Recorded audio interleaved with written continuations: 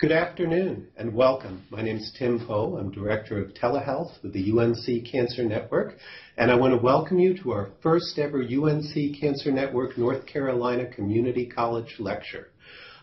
Just a few preliminaries before we get started. If you have any trouble at all with the sound or any technical difficulties, there are a few ways that you can let us know about that.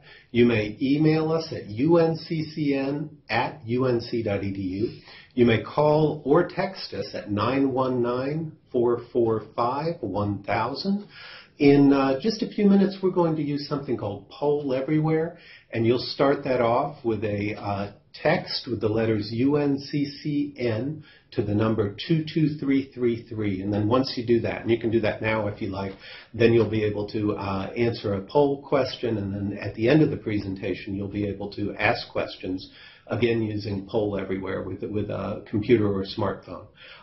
Let's see, what else do I need to tell you? You can check us out on the web at unccn.org. There you'll find out information about the UNC Cancer Network, about this particular lecture series for the community colleges, as well as a variety of other lecture series that we're sure will interest you. Find us on Facebook at facebook.com/UNCCN or on Twitter at UNC_CN.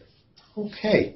Let's go ahead. I mentioned that Poll Everywhere poll. We can take a moment to do that right now. The question is, based on estimates by the American Cancer Society, what percentage of new cancer cases in 2016 involve breast cancer in females? So if you know this, you can go ahead and answer with authority.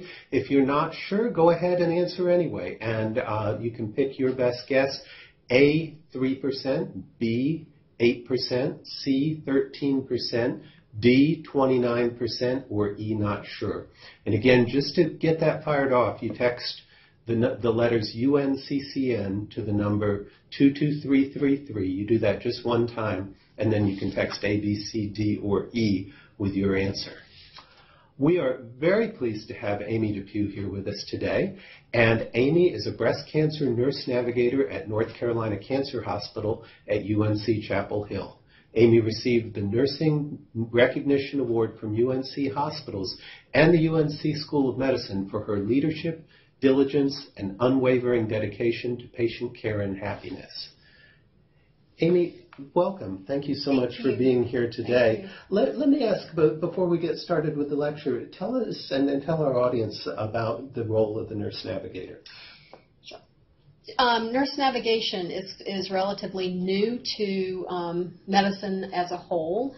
Probably about 10, maybe 12 years ago, it started becoming a big topic of conversation, mostly for pretty much for breast cancer patients who were having a new diagnosis that kind of rocked their world, and we had to try to get something right. So if you think about the term of nurse navigator, we are registered nurses, sometimes master degreed nurses, who help patients find their way from one end, beginning at diagnosis, to hopefully a successful survivorship.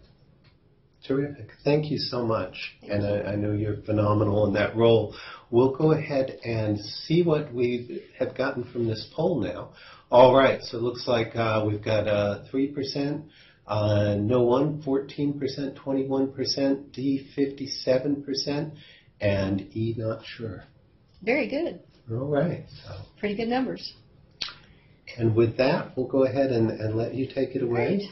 Caring for the patient with breast cancer. Yes. I'll pass that over Thank to you. you. So you've got all the navigation tools you need there. No pun intended.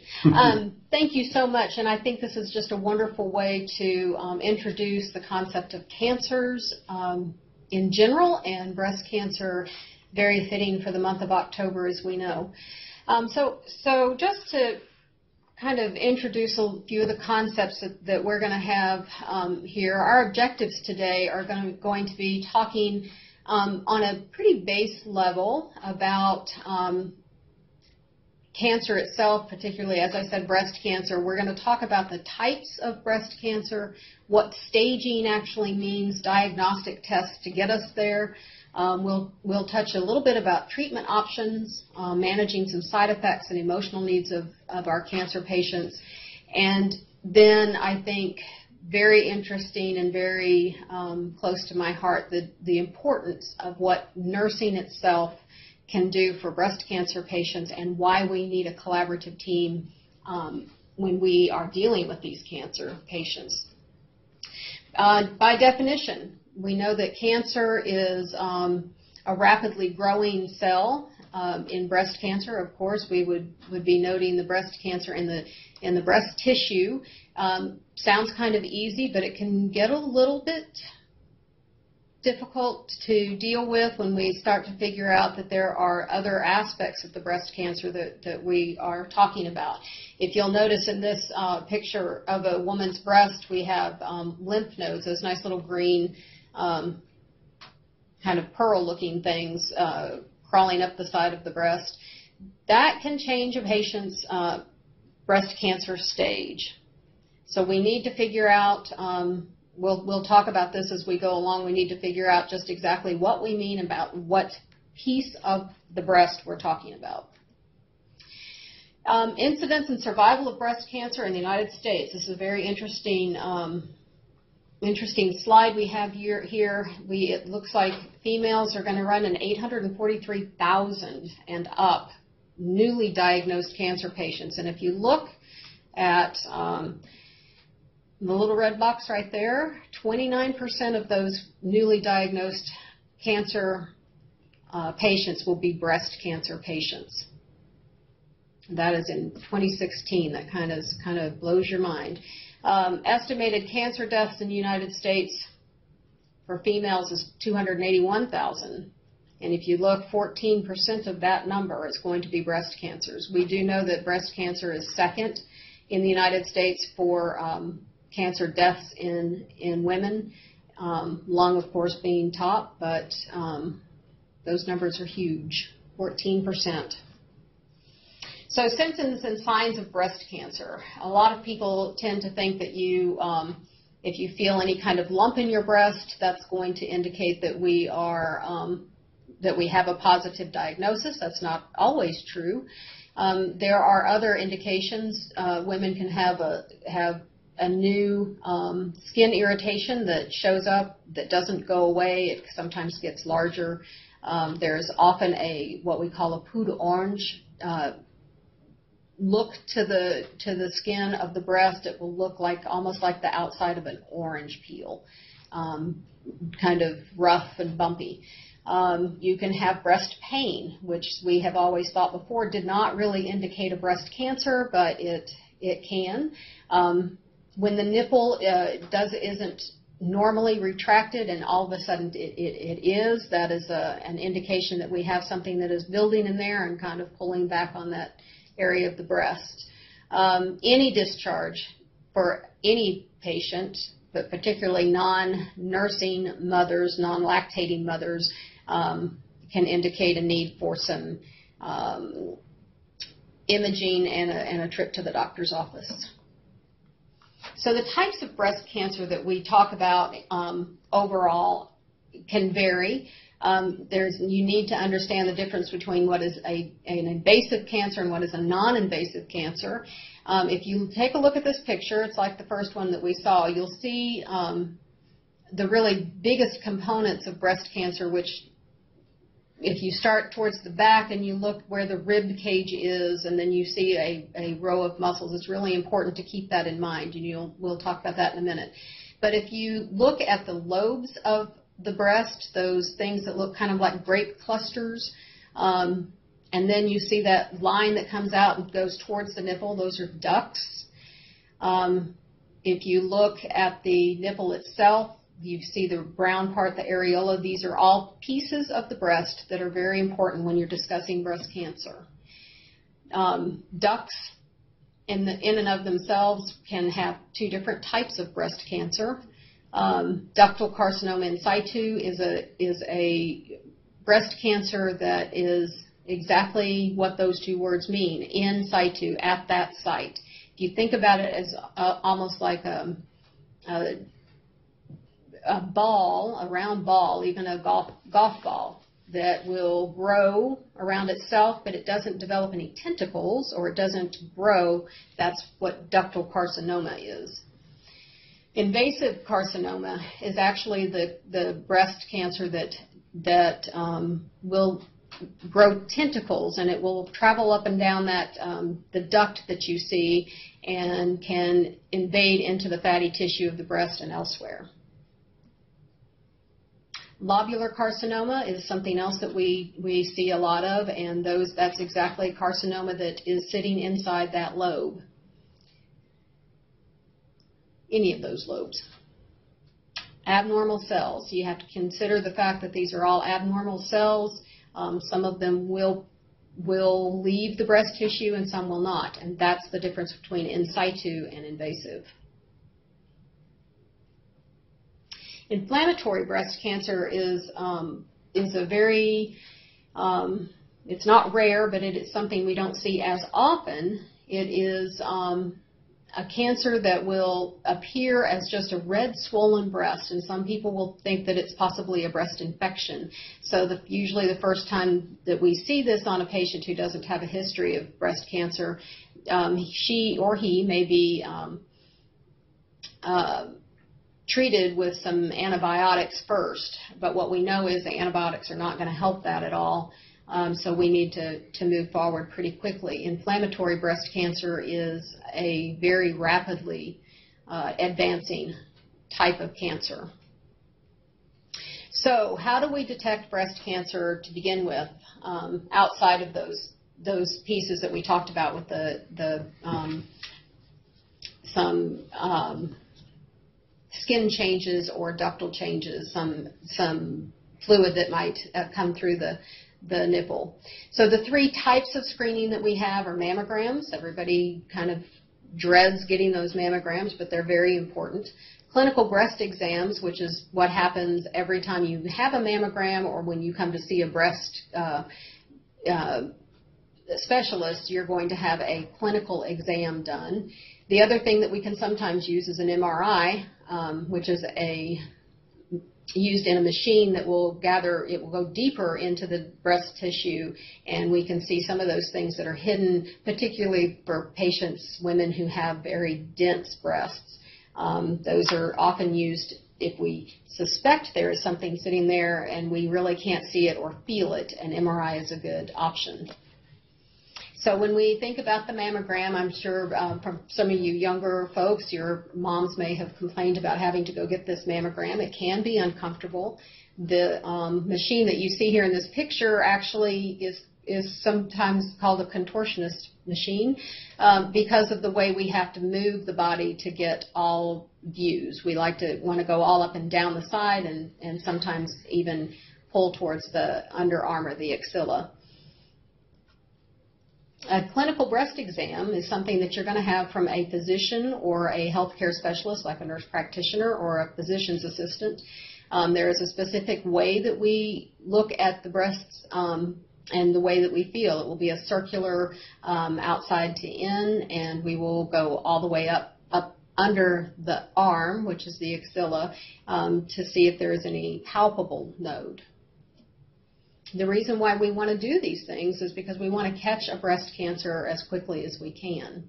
Sometimes, to help us determine if there's anything that might be aside or outside of the tissue in that breast, we will use other pieces of imagery like the MRI machine that I mentioned earlier.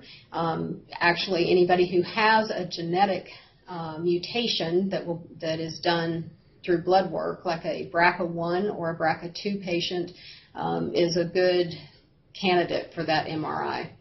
Family history, the first-degree relative of a patient, mother, even a father, grandmother, sister, those are all people who will want to be looked at more closely, and even if we don't find anything, we will want to keep them on a high-risk protocol so that we are seeing them more often. There can be genetic syndromes such as the Lee-Fraumeni or Cowden syndrome, which are patients who actually have a genetic disposition towards having more than one cancer, and breast cancer would be one of those.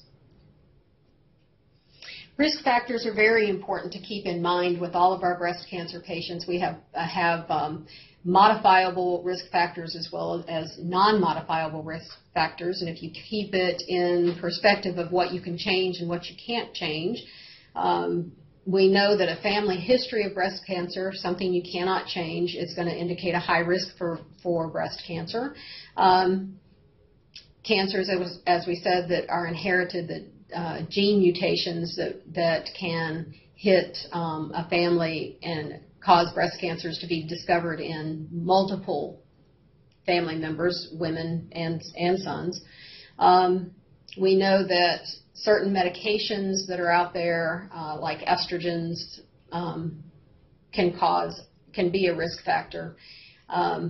But at the same time, can also, in a patient who has a history of breast cancer, can work with that. We'll talk about that in just a minute.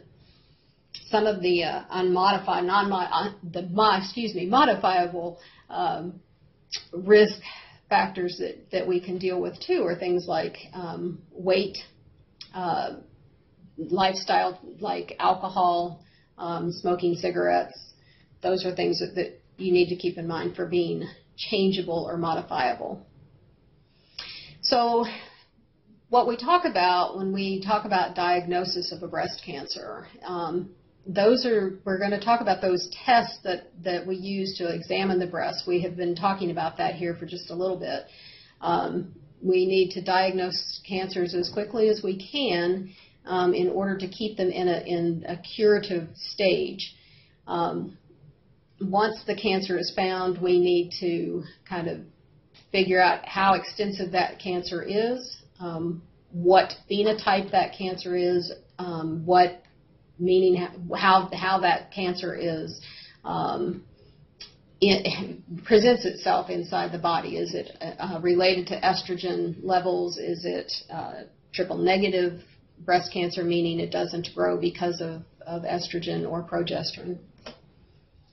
So we call this kind of staging. Once we are in a diagnosis, we want to know if that cancer is still maintained in the breast or if that cancer has kind of filtrated through the serum and the lymph system and is now sitting somewhere else in the body. We will start this at the very beginning of the treatment line. If we have, for example, a woman who might have a very small stage 1 tumor, but she's got a couple of lymph nodes that we have felt or that we suspect are there, and that tests positive, we're going to want to know if this little tiny cancer that we found in the breast is actually set up housekeeping in another part of the body, such as the lung or the liver, brain, bones. So we will use our imaging machines to do that. So what are we talking about when we're talking about staging, especially with the lymph nodes? Oftentimes you will hear that a patient is a stage 1 with metastatic disease in an axillary region with 1 node positive. That's not a true metastatic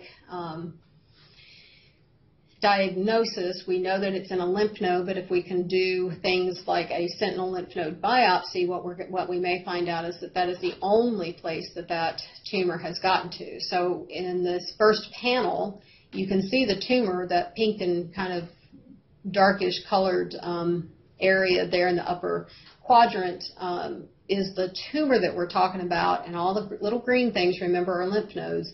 So a surgeon will inject some dye into this area and track it through the lymph system to see what we say is light up, which means the dye has actually settled into a lymph node that has cancer in it.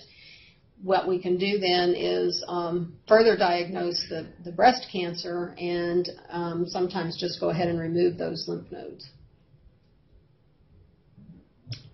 We use several different imaging processes. This is a chest x-ray that we will use sometimes, not solely to diagnose breast cancer, but sometimes to see if there are other areas that we need to be paying attention to. This is a CT scan. If you've never seen one of these, it's like that big round donut. You will take some dye in. We use CT scans in breast cancer with contrast and without contrast for good comparison. Those patients will lay down, be comfortable, slide into that machine, and whatever lights up from the dye is an indication there may or may not be cancer there. We will do a CT scan in conjunction with a bone scan for patients doing the same staging. So a bone scan, the CT scan will hit softer tissues. Bone scan is just as it says. It scans the bones to see if there's anything that, any cancer that has set up in any of the bone marrow. A PET scan is, we call a PET CT, and that is a scan that is very similar to the CT, except we don't have to use contrast with it. So it is safer for some of our older patients who may have renal dysfunction, that it is also a diagnostic test for us. So we use the staging because we need to find out if there is a palpable node, or if we suspect through side effects or patients' history that there is something that has spread to another part of the body. And as I said before, that is going to usually be someplace bone, lung, liver, or brain. And we will use the staging to help us set up what type of treatment we need to have. The one thing that, as we get through a couple of more slides, we're going to talk about the stages of breast cancer itself. And the one thing that I want you to remember is that until we know otherwise, we are headed for a curative treatment plan. So here are the stages of breast cancer, and this can get, for some folks, can get very confusing. So I'm going to tell you a little hint. The stage 0 is always going to be a carcinoma in situ, either the ductal carcinoma in situ or a lobular carcinoma in situ at the site. Stage 1, 2, 3, and 4 are going to be a little bit different. The 1s, 2s, and 3s are going to be curative intent. Those are going to be distinguished between size of the tumor that is there and number of nodes, and where those nodes lay in the body that have a positive set of cancer cells. Stage 4 is metastatic, and once we have a stage 4 diagnosis, that is going to be a palliative type of treatment that we offer these patients. Once the tissue is out, the cancer is out of the breast tissue itself, then we will do our very best to keep the cancer at bay from growing, or keep the patient very comfortable. So stage 0, as I said, carcinoma in situ. If you remember the ducts that lead from the lobules and the areola, those cells are going to set up in the center of that duct, and they're just going to grow from its core. It's not going to develop any tentacles. It's just going to get bigger. As you can see, the piece of this slide, this part of this slide that's most important is that you can kind of see the difference. The normal lobular up at the top, that's a completely normal lobular section of the breast, but when it gets the lobular carcinoma in situ, you can see that it's completely covering the ducts. Stage 1 is going to depend on the size of the tumor. So anything that's less than 2 centimeters, about the size of a little peanut, we're going to call as a stage 1A breast cancer. If there are a couple of nodes involved, or if there is no tumor but there are nodes involved, we will call that a stage 1B. Again, curative. Stage 2 is going to be a little bit bigger. It's going to involve 1 to 3 lymph nodes. So the concept here with each of these stages is the bigger the tumor, the more lymph nodes involved, the larger the stage will be, from 1, 2, or 3. As you can see, the difference between a peanut and a lime is quite big. Breast tissue itself can be soft and dense, and if you can feel the mass itself, that's going to be something that the clinician is going to measure to kind of give us a clinical idea. It can and will change once we get the patient in and get some imaging done. So stage 2, you can see this is the same thing. It's talking about the size, again, the size of the mass with the number of nodes. If you look at the third piece of this slide, you can see the collarbone in each one of these, but you'll see some lymph nodes that are encroaching up and out of that collarbone, and that's where we're getting more to a stage 3. And there's the stage 3B that any inflammatory breast cancer is going to be a stage 3 because it's now infiltrating the skin. If it's close to the chest wall and it's large, we're going to call that a stage 3. And then the lymph nodes, if there are lymph nodes involved, the higher those go up the cervical chain, the more likely it's going to be a stage 3. Again, all of these 1, 2, and 3 stages are curative intent. The surgery might be different, radiation might be different, but we can attack this, most of these with chemotherapy, which we'll talk about. And here you see stage 4. This is the areas that I had talked about before: the brain, the lung, the liver, and the bone. Metastatic disease varies by process. So what might be somebody who has lung metastatic disease in the lung will have to still be called breast cancer, but metastatic to the lung. It is not lung cancer, but it is breast tissue that has cancer that has migrated to the lung. So that's true with each one of these disease processes.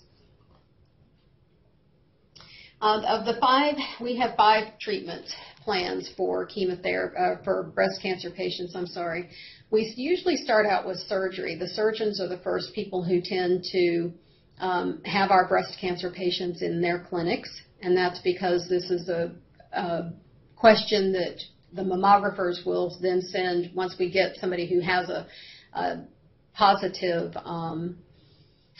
suspicious BIRAD6 or 5 or 6 needs a biopsy to determine whether this is breast cancer. They'll send those folks to the surgeons to decide how best to biopsy that breast. Radiation folks are radiation oncologists. We'll talk about what happens post-surgical, possibly post-chemotherapy. Mastectomy patients will need to have some radiation therapy, as well as those folks who have positive lymph nodes. Chemotherapy is a systemic, and that's where the medical oncologists come in. The medical oncologists will also talk about hormone therapy, which is difficult for some folks to think about. It's not exactly hormone therapy, it's an anti-hormone therapy. Targeted therapy we'll discuss a little bit, but that is a therapy that actually the body uses in conjunction with medication to help cure breast cancer. So our treatment options with surgery have changed somewhat over the years.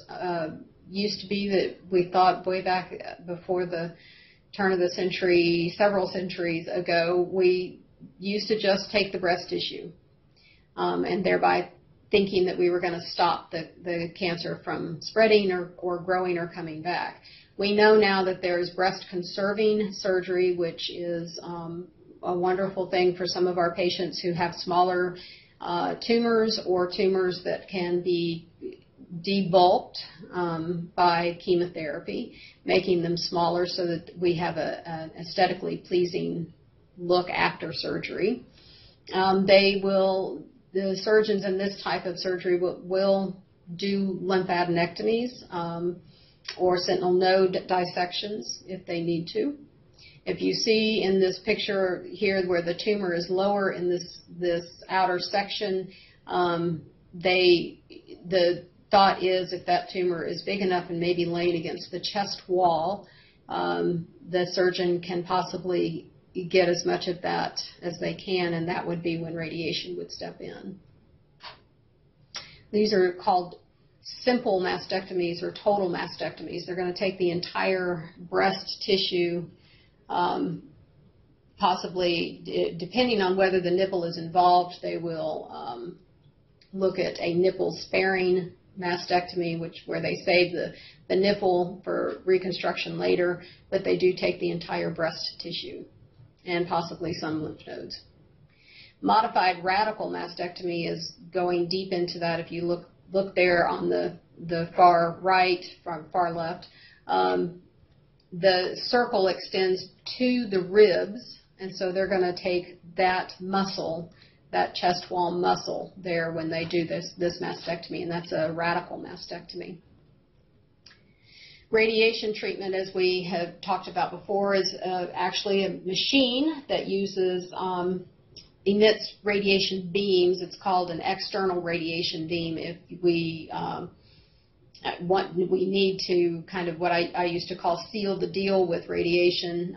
Once surgery is done, once chemotherapy is finished, then the radiation oncologist will step in and they will add another layer of risk reduction so that these curative cancers will not return.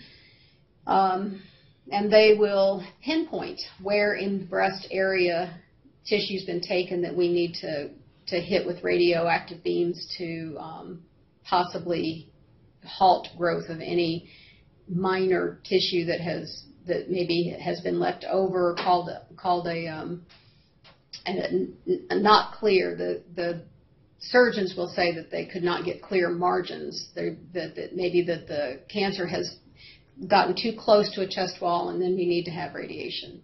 Internal radiation is when we use needles or seeds. We'll seed a place that needs to have very specific radioactive substances, and that patient then has to be kind of secluded for a couple of days, sometimes up to a week. We don't use that very often in breast cancer, but it is an option.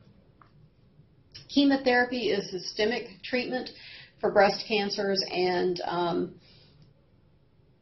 we have several different chemotherapy regimes that we will use depending on the size of the cancer itself, the nodes that are involved, the age of the patient's presenting comorbidities.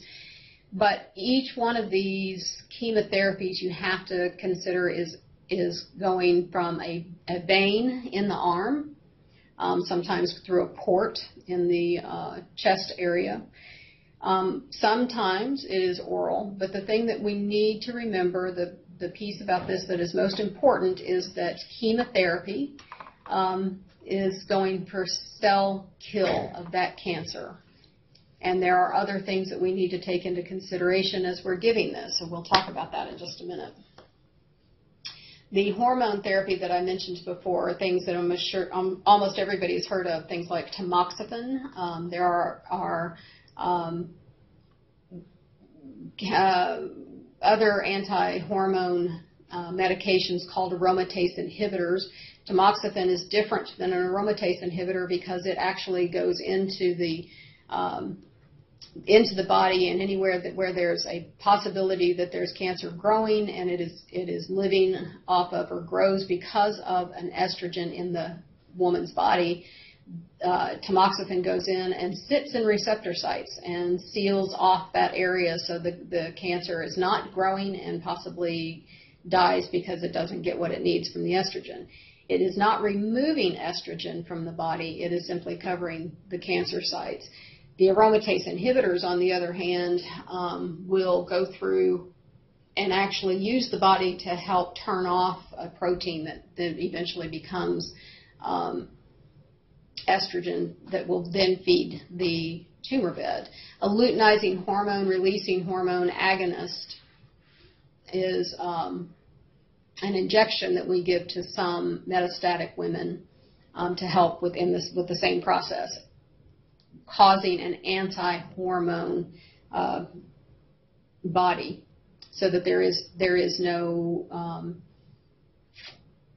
no food source for the tumor bed. And this is just as I had said, about the aromatase inhibitor. We do have some another oral agent. All the aromatase inhibitors and tamoxifen, of course, are oral agents taken by pill once a day for up to 5, maybe 10 years, depending on the patient and the cancer type. But we also, for some of our older folks, will use an anti-estrogen called Megase or Megestrol, depending on where you want to put the emphasis on the syllable.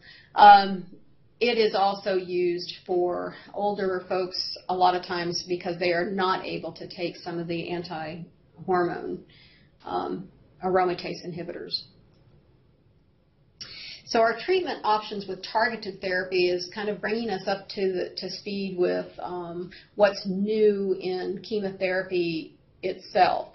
We have monoclonal antibodies, tyrosine kinase inhibitors, PARP inhibitors. All of these different types of targeted therapy actually use the body itself to help eradicate cancer cells.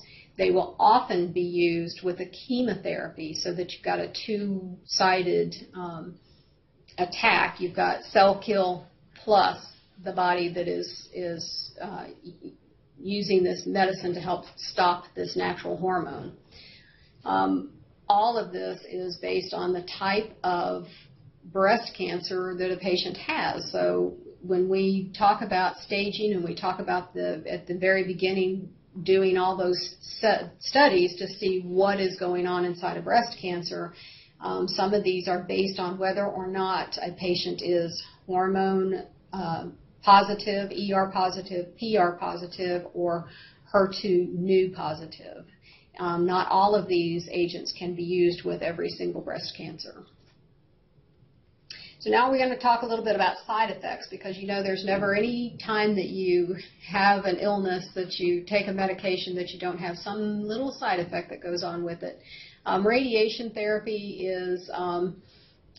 is what some folks would think of as rather harmless, but a lot of my patients tell me that radiation treatments themselves are very lengthy. The fatigue is a cumulative fatigue, and they start this after they've had several other therapies. So if you have a patient who starts out with surgery and then she, even if it's not the total surgery, she's had a couple of biopsies and she goes on for some chemotherapy and then surgery and then radiation treatments, you have to think about how tired that person is going to be. And it's not a tired that is easily taken care of by good nutrition and sleep. It is a tired that is happening because the body is fighting for its homeostasis. Remember the very first part of anatomy and physiology. The body has to maintain a certain balance, and we have gone in through several different directions and had to attack that body's balance because it's being attacked by a cancer. So one of the biggest side effects for radiation therapy is fatigue. The other is arm lymphedema. These patients are having this radiation because they've had some lymph nodes that they found were positive and then were removed. We want to go in with radiation to help reduce the risk of recurrence. So they've taken some lymph nodes, and all that lymph fluid needs to know where to go. And it doesn't know where to go, it accumulates, and then you have lymphedema. There is also a slightly higher risk of developing breast cancer in the other breast when we have radiation. Chemotherapy has quite a few side effects that we need to take into consideration, the biggest of which are in certain chemotherapies we use a cardiotoxic drug, so we have to be aware of possible heart failure, even latent heart failure, weeks or months after a specific drug, adriamycin, that we use in first line has been given. Blood clots are pretty prevalent in most cancer patients. Premature menopause. We're messing with people's hormones, with women's hormones, and so women of even younger years can be thrown into a premature menopause which for them is not pleasant. We can sometimes cause leukemia because we have eradicated the bone marrow in some instances with some of our chemotherapy treatments. So the best way to manage these side effects completely depends on the system that it's affecting. We will use medications to help. Neuropathy, for example, is a medication that is a side effect of some platinum chemotherapies that causes tingling in the hands and feet of a chemotherapy patient, and that can last after chemotherapy is over for months. It may last, and it may be bad enough for some patients that they can't button a shirt, they can't put shoes on, so we need to help medicate that to help alleviate that. Oftentimes, post-chemotherapy, post-surgery, post-radiation, meaning after all of these, we will offer the patient a tincture of time, and what that means is we want them to get busy, get back to their normal, even if it's a new normal, and kind of wait these things out. There we go. So patient characteristics have to be considered in each one of these treatments. If we need to consider the age of a patient. If that patient is elderly and has a few other problems with their systems, we want to take that into consideration. Renal functions, liver functions. We're going to look at baseline labs. We're going to look at the patient's past history, and we have to take that in consideration into each one of those disciplines that we talked about, the surgery, radiation oncology, and chemotherapy. You need to be aware of what your patient's lifestyle is. Smokers, for example, don't heal very well after surgery, and if they are a heavy smoker and they've had surgery and it is taking quite a bit of time to heal, then we're delaying chemotherapy, and that can be a delay in a good outcome. You have to take the emotional needs of breast cancer patients into consideration. Psychosocial issues, family issues, what resources do they have? Almost all of us have very limited resources. Each one of us meaning healthcare folks, have very limited resources to help these people. We're talking about moms who have younger children at home. We're talking about grandparents who are needed to babysit. You have to look at the entire picture and help these folks figure out how they are going to best come in for treatment, what it may take to get them through treatment. You also have to consider the caregiver burnout. Those folks who come with these patients every single day to every single visit also are at risk. So we have to keep that balance going. So we need to look at what our resources are to offer these folks. It's very important as nurses that we keep this in mind. We're not just treating that disease. We're treating the entire patient, and we're treating the entire family. So having said that, we have to keep in mind this mind, body, spirit. We know our disease process, and we know what we can do for these folks. So education is the biggest part of what we're going to do for a lot of these patients. We can show them how to do things. We can show them how to take medications appropriately so that they're not so sick, or we can show them how to take medications so they don't have problems through chemotherapy.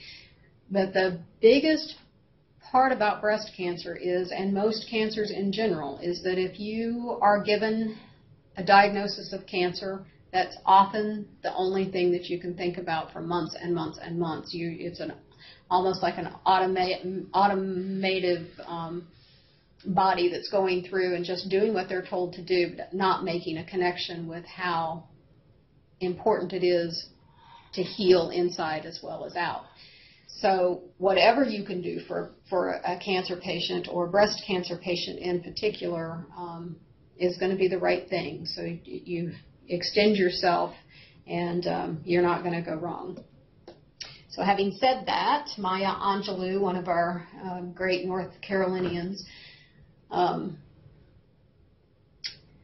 made this statement that I think is very important for us to keep in mind, and that is that no matter how you feel about a breast cancer patient, no matter how that breast cancer patient got to you, kindness is going to be your best ally, and they'll remember that.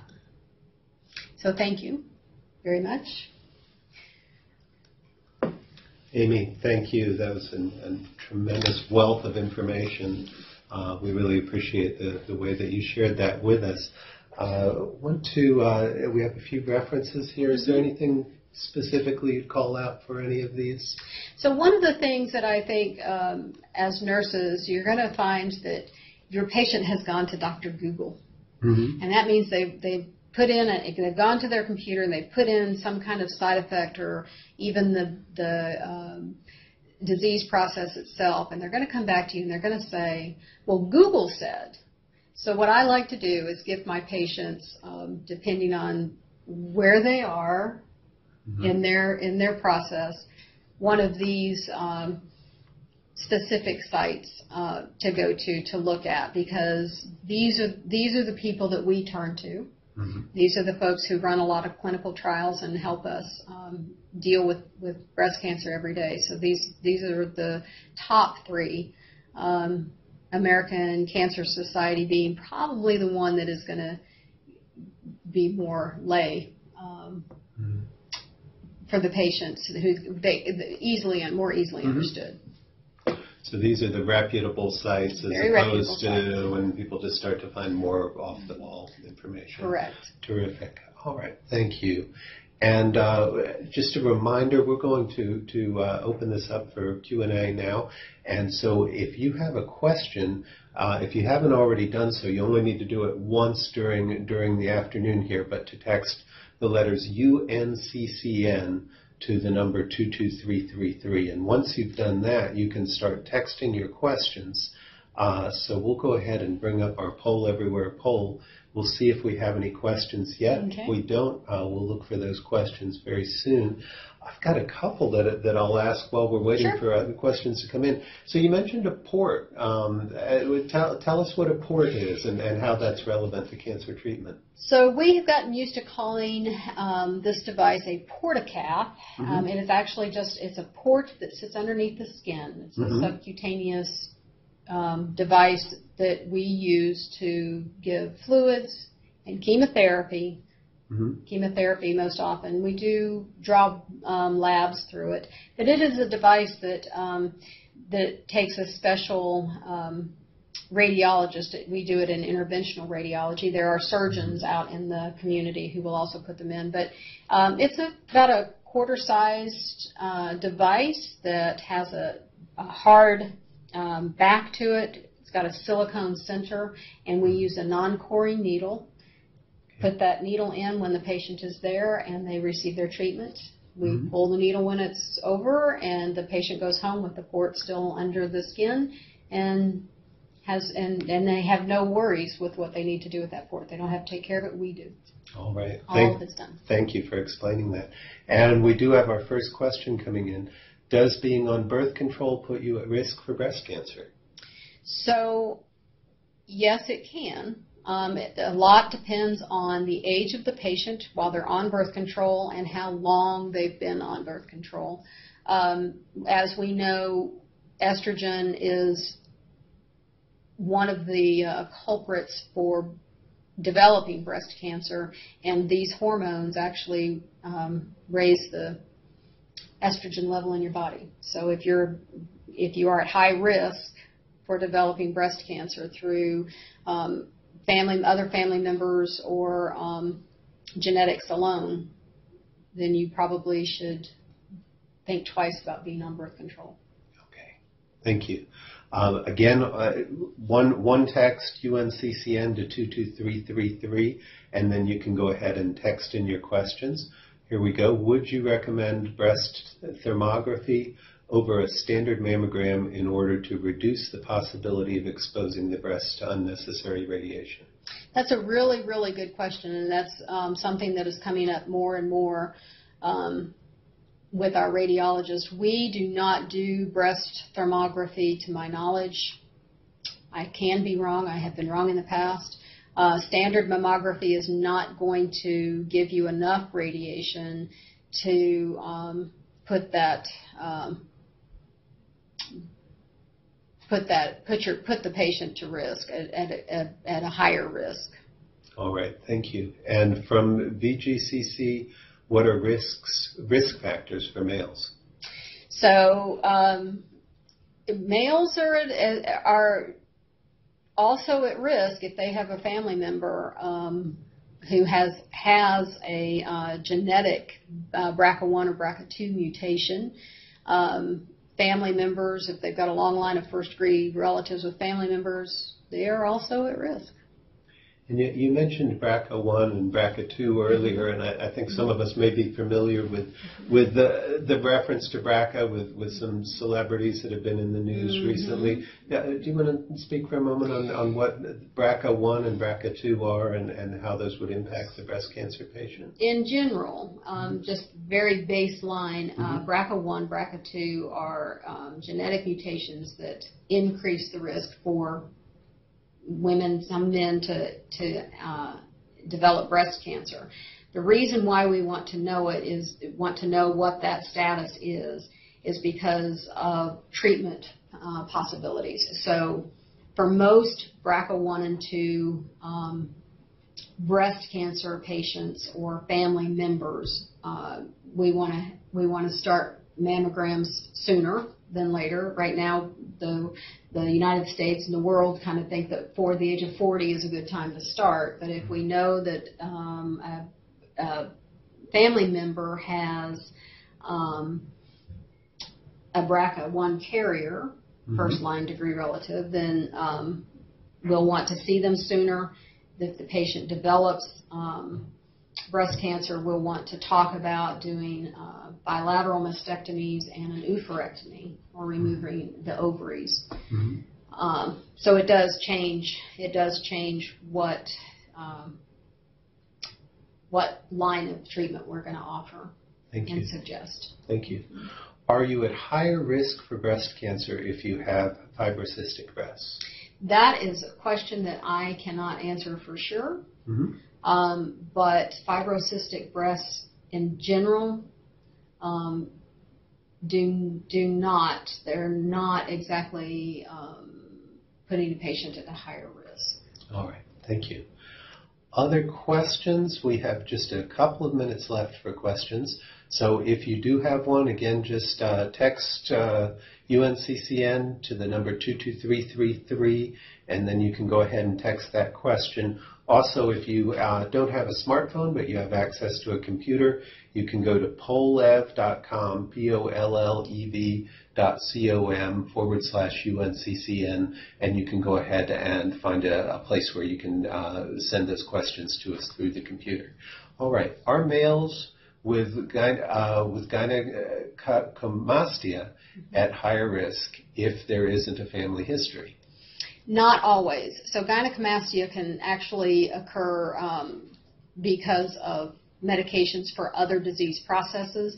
It is always best that the history is taken at the time of the clinical visit, and a good look at the medications that the patient's on. All right. Is surgery contraindicated for inflammatory breast cancer or radiation? No, it is not. Inflammatory breast cancer is one of those cancers that is such a high risk for such invasive process very quickly. It moves very quickly. So surgery actually is one of the first things that we will do for a patient with inflammatory breast. Radiation also fits that process, but it won't be one of the first things that we do, and is not contraindicated. All right, thank you.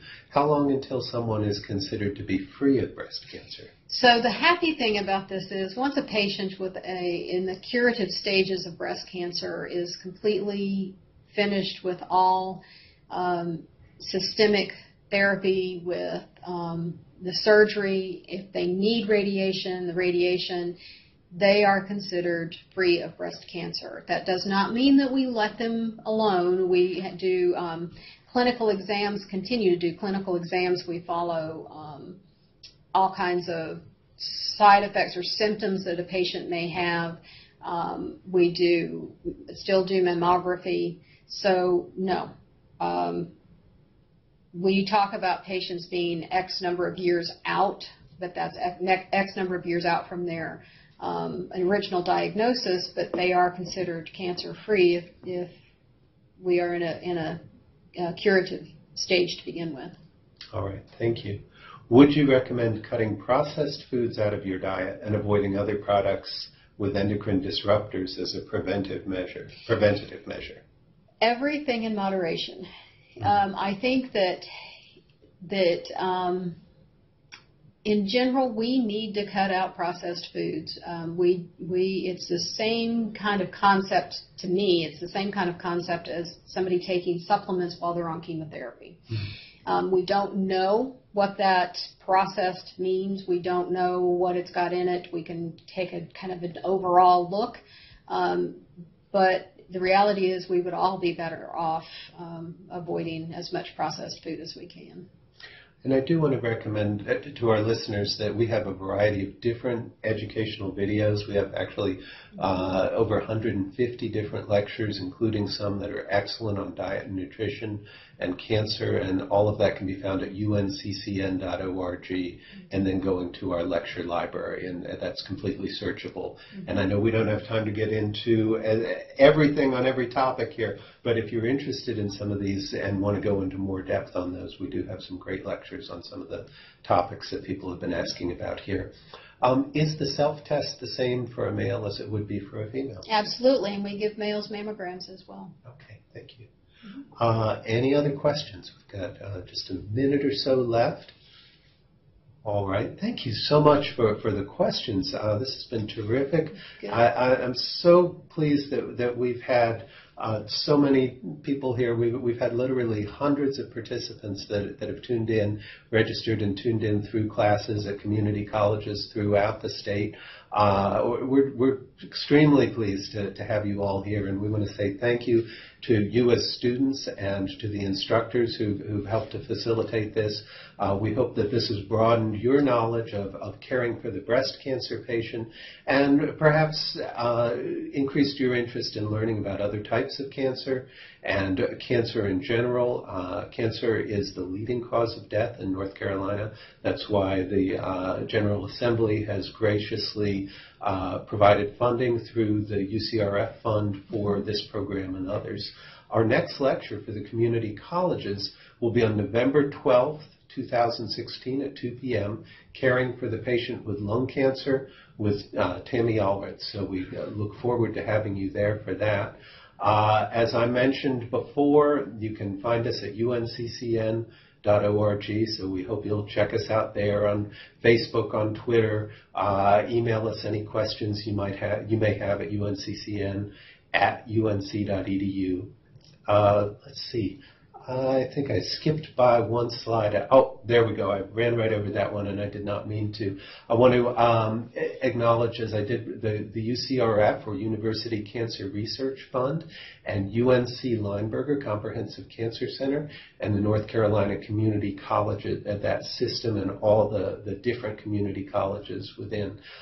We want to thank and we want to call out Renee Batts, Education Consultant for Health Sciences, and Catherine Davis, Business Systems Analyst with the Community College System, for their tremendous support and assistance in putting this series together. Also, our team here at the UNC Cancer Network, Dr. Tom Shea, Mary King, Max Gaynor, Alan Brown, Jean Sellers. We want to thank each of them because each of them has played a vital role, and this would not be possible without them. Finally, Amy, thank you again for being here today. This has been tremendous. We really appreciate it. Thank you. Good luck, guys. All right. We wish you the best, and we hope to see you next month.